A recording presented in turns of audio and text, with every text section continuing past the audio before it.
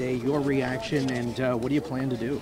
I'm very excited. I plan to follow the governor's lead and make sure that his priorities are implemented on the Water Management District. Are you confident that we'll be able to get the Army Corps of Engineers to work with us in terms of... Oh, absolutely. Yeah, absolutely. I think there's no doubt about the fact that Army Corps wants to work with us. We will work with them. The governor has a great relationship with the president. The Army Corps works for the president.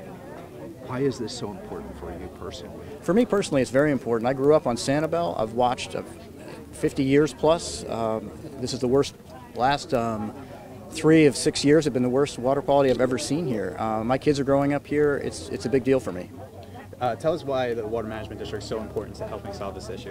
Well, the Water Management District is very, very important because that's exactly what they do, is they manage water. So what we need to do is manage the lake levels at the right levels, as you heard the governor say, so that we make sure that we don't have to have the discharges east and west the way we've been having them over the last couple summers in the winter of 2014. Besides keeping the water levels a little bit lower, to have less discharges, or anything else that you will do differently?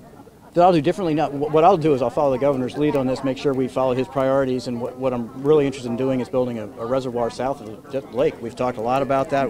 The governor just announced there was some money for that, and we're going to make sure that happens. And how bold has he been since he's taken over? Incredibly bold. Are you confident that the rest of the board, I think there's, what, 1 or 2 members that still...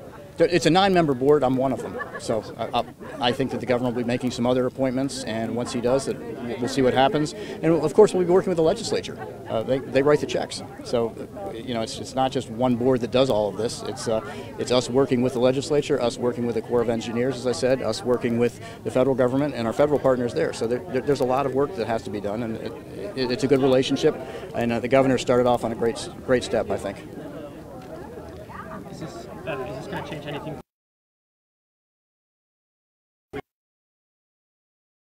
In terms of being on the Sanibel City conflict, and they said they're looking into it. I don't think it is.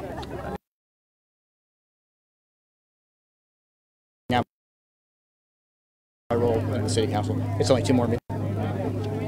Cool. Got it. Hey, thanks, guys. Nice meeting you. Nice to meet you.